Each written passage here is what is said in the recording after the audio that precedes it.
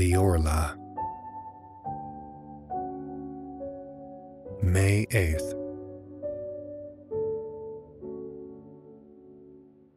What a lovely day! I have spent all the morning lying in the grass in front of my house, under the enormous plantain tree which covers it and shades it and shelters the whole of it. I like this part of the country, and I am fond of living here because I am attached to it by deep roots, profound and delicate roots which attach a man to the soil on which his ancestors were born and died, which attach him to what people think and what they eat, to the usages as well as to the food, local expression, the peculiar language of the peasants, to the smell of the soil, of the villages, and of the atmosphere itself. I love my house in which I grew up.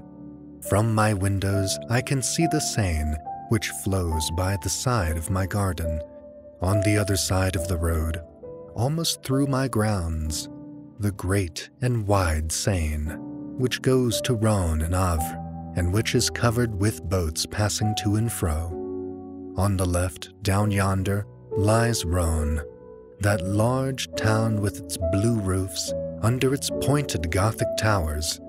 They are innumerable, delicate or broad, dominated by the spire of the cathedral, and full of bells which sound through the blue air on fine mornings, sending their sweet and distant iron clang to me, their metallic sound which the breeze wafts in my direction, now stronger and now weaker, according as the wind is stronger or lighter. What a delicious morning it was! About 11 o'clock, a long line of boats, drawn by a steam tug as big as a fly, and which scarcely puffed while emitting its thick smoke, passed my gate. After 2 English schooners, whose red flag fluttered toward the sky, there came a magnificent Brazilian 3-master. It was perfectly white and wonderfully clean and shining. I saluted it. I hardly know why, except that the sight of the vessel gave me great pleasure. May 12th. I have had a slight feverish attack for the last few days, and I feel ill, or rather I feel low-spirited. Whence do these mysterious influences come, which change our happiness into discouragement, and our self-confidence into diffidence? One might almost say that the air, the invisible air, is full of unknowable forces, whose mysterious presence we have to endure. I wake up in the best spirits with an inclination to sing in my throat. Why? I go down by the side of the water, and suddenly, after walking a short distance, I return home wretched, as if some misfortune were awaiting me there. Why? Is it a cold shiver which, passing over my skin, has upset my nerves and given me low spirits? Is it the form of the clouds, or the color of the sky, or the color of the surrounding objects which is so changeable, which have troubled my thoughts as they passed before my eyes? Who can tell? Everything that surrounds us, everything that we see without looking at it, everything that we touch without knowing it, everything that we handle without feeling it, all that we meet without clearly distinguishing it, has a rapid, surprising and inexplicable effect upon us and upon our organs, and through them on our ideas and on our heart itself. How profound that mystery of the invisible is! We cannot fathom it with our miserable senses, with our eyes which are unable to perceive what is either too small or too great, too near or too far, neither the inhabitants of a star nor of a drop of water, with our ears that deceive us, for they transmit to us the vibrations of the air in sonorous notes. They are fairies who work the miracle of changing the movement into noise, and by that metamorphosis give birth to music, which makes the mute agitation of nature musical. With our sense of smell, which is smaller than that of a dog, with our sense of taste, which can scarcely distinguish the age of wine. Oh, If we only had other organs which would work other miracles in our favor, what a number of fresh things we might discover around us. May 16th. I am ill, decidedly. I was so well last month. I am feverish, horribly feverish, or rather I am in a state of a feverish enervation, which makes my mind suffer as much as my body. I have without ceasing that horrible sensation of some danger threatening me, that apprehension of some coming misfortune, or of an approaching death, that presentiment which is, no doubt, an attack of some illness which is still unknown, which germinates in the flesh and in the blood. May 18th. I have just come from consulting my medical man, for I could no longer get any sleep. He found that my pulse was high, my eyes dilated, my nerves highly strung, but no alarming symptoms. I must have a course of shower baths and of bromide of potassium. May 25th. No change. My state is really very peculiar. As the evening comes on, an incomprehensible feeling of disquietude seizes me, just as if night concealed some terrible menace toward me. I dine quickly and then try to read, but I do not understand the words and can scarcely distinguish the letters. Then I walk up and down my drawing room, oppressed by a feeling of confused and irresistible fear, the fear of sleep and fear of my bed. About 10 o'clock I go up to my room. As soon as I have got in, I double lock and bolt it. I am frightened. Of what?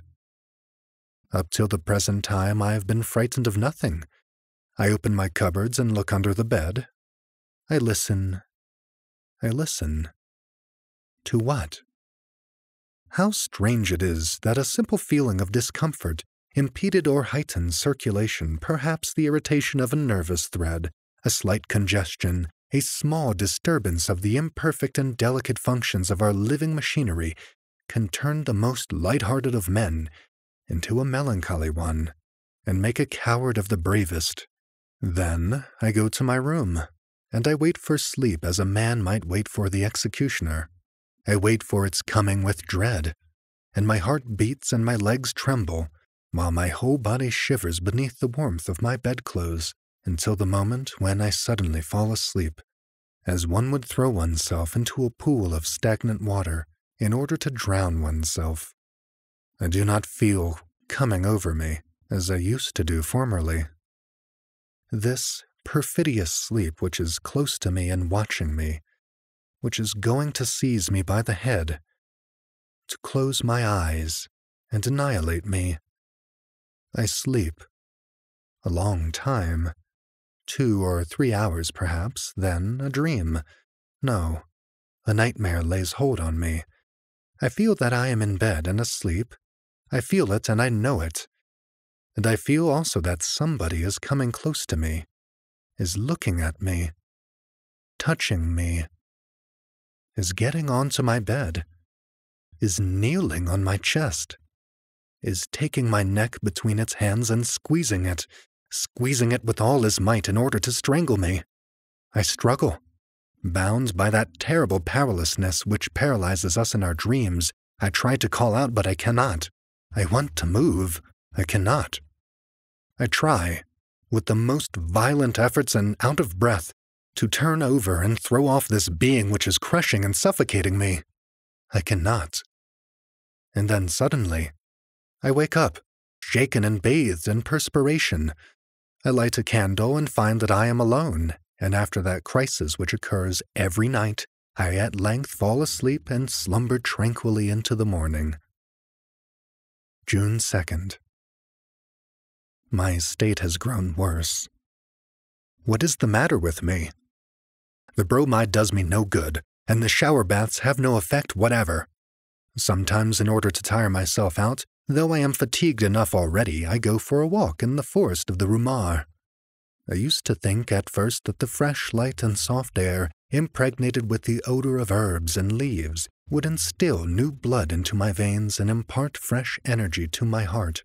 I turned into a broad ride in the wood, and then I turned toward La Boule, through a narrow path, between two rows of exceedingly tall trees, which placed a thick, green, almost black roof between the sky and me. A sudden shiver ran through me, not a cold shiver, but a shiver of agony, and so I hastened my steps, uneasy at being alone in the wood, frightened stupidly and without reason, at the profound solitude. Suddenly it seemed to me as if I were being followed, that somebody was walking at my heels, close, quite close to me, near enough to touch me. I turned round suddenly, but I was alone. I saw nothing behind me except the straight, broad ride, empty and bordered by high trees. Horribly empty. On the other side it also extended, until it was lost in the distance, and looked just the same, terrible. I closed my eyes. Why? And then I began to turn round on one heel, very quickly, just like a top. I nearly fell down and opened my eyes. The trees were dancing round me, and the earth heaved. I was obliged to sit down. Then, I no longer remember. I no longer remember how I had come. What a strange idea. What a strange, strange idea. I did not the least know. I started off to the right and got back into the avenue which had led me into the middle of the forest. June 3rd. I have had a terrible night. I shall go away for a few weeks, for no doubt a journey will set me up again.